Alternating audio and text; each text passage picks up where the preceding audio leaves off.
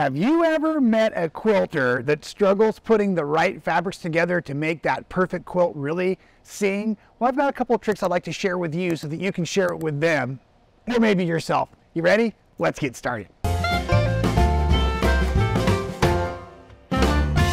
So yeah, you walk into a quilt shop and often you see these beautiful quilts on the wall, and often right under that is the display of the fabric line that coordinates and goes with itself to make beautiful quilts. But what happens when you want to make a quilt that doesn't focus on a specific fabric line?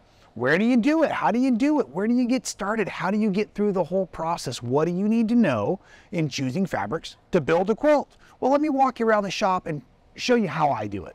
So, of course, step one is the hunt. Go to the local quilt shop or online, but it's way easier in person, and wander through the shop until you find something that you just absolutely love. Now, this looks like this could be my cup of tea, but you see, a lot of these really aggressive Alexander Henry fabrics, they're awesome, but they don't go together. They're meant for theme fabrics. So let's grab one of these. I think I like this one right here, and let's build a quilt featuring this fabric. So we're going for a couple things here, folks. We're going for both color and we're going for scale. Scale is the size of the print, and this is a very large, very aggressive print. So this will be the biggest, or the theme fabric.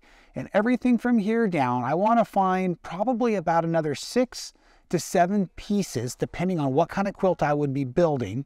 So I'm going to look for a few mediums and a lot of smalls and or solids, because that way your eye will really come back to the theme fabrics.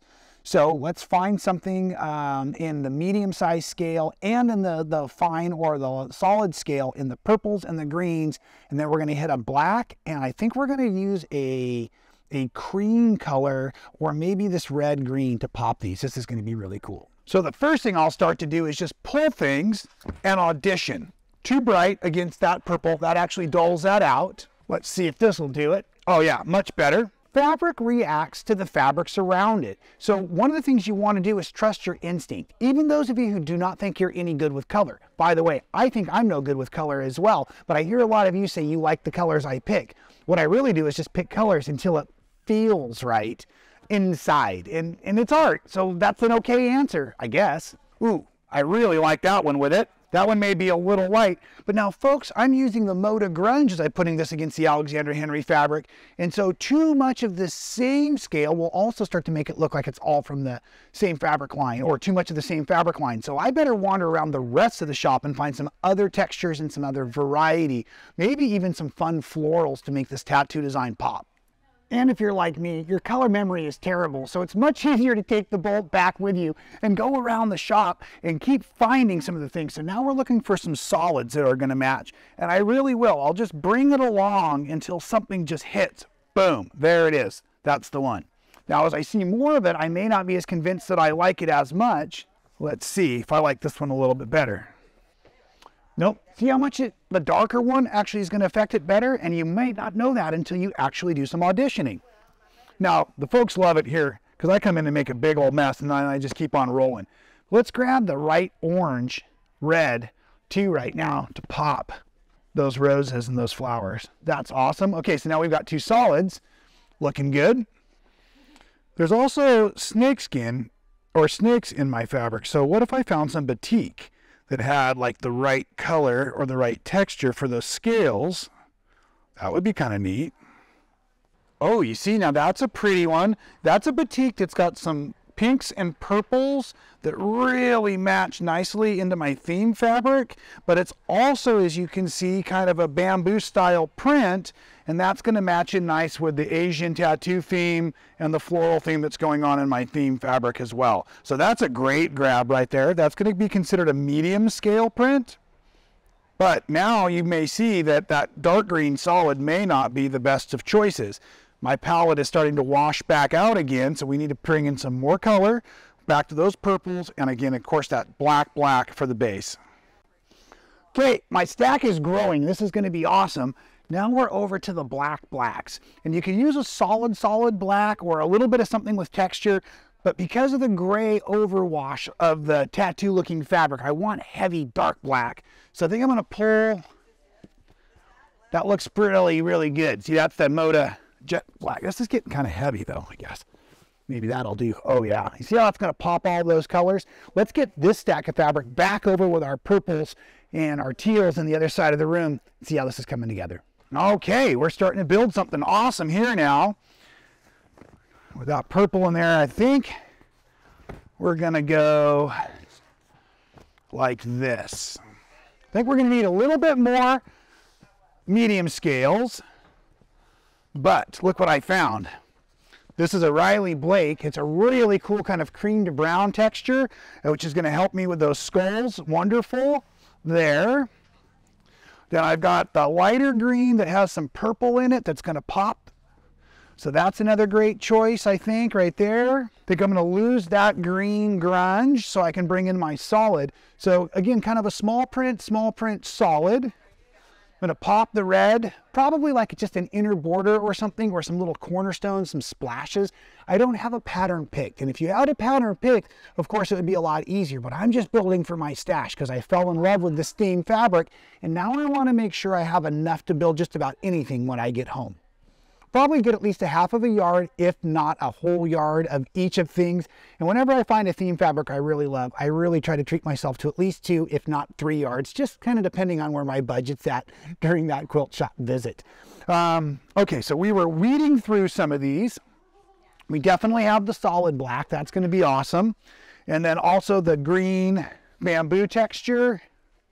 I do think I want that lighter purple. But I still feel like this is very, very solid reading. We need 1 or 2 more medium prints. So let's get back out there on Walkabout and see what we can find. Okay, so now the goal is a green like medium print that falls in here. So I'm just, again, walking my palette with my bolt until I find what I want. And I'll do the same with 1 more purple print. Okay, folks, I think this might be it. If you look at the wonderful colors there of the snake, and I'm coming right here, this might be the magic bolt, because now this has got the wonderful colors, a little bit of darker, a little bit of lighter, but it's a bigger scale print. It's not going to look like a solid like the rest of the stuff I had already chosen. So that's a winner. Let's go find the purple. Oh, wow. This could be the one. Now, this is over in the batik section again, and it's got a lot of great texture, the floral feel, the purple. Now, the blue is kind of a new color, so I'm going to have to put it with everything else before I can officially say yes to that. But one of the things is we had already pulled 1 batik, so I like to have, you know, make it look like it makes sense. So I don't want just 1 batik, I want 2 or 3 batiks. So it means, you know, I was pulling the right fabrics. Okay, so now as we wander back to the stash, you can see I actually grabbed a backup purple floral batik just in case the first one is too muddy. This second one may be perfect for brightening up the whole quilt project as we head back into the stash.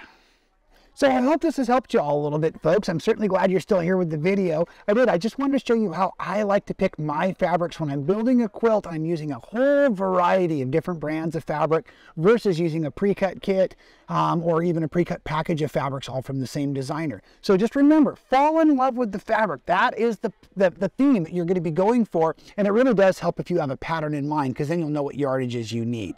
For me, I just fell in love with the pattern, and I really want to make sure I've got the fabrics necessary. So then I used a variety of scale, or the size of the print, and a variety of tones and color, all kind of pushing back into or brightening up my theme print, because I felt like my theme print could use a little bit of punch to make it that so well with Rob Appell impact style. So now all we have to do is figure out a pattern for this wonderful fabric. And if you'll let me know in the comments below, 1, was this video helpful for you? If it was, please hit like and share the video. That really helps the channel grow.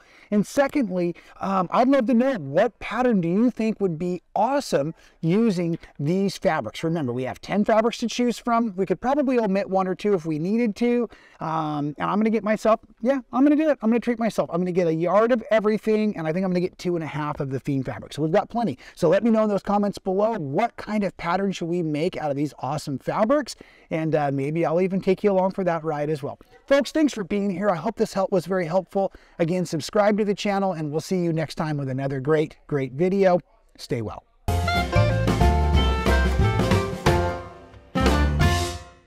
Thank you so much for watching all the way to the end of the video. It really helps support our channel. If you haven't subscribed, do so now. Hit the little button to be notified every time we go live or do a new video for all of you. And here's one from the past I think you'll really enjoy.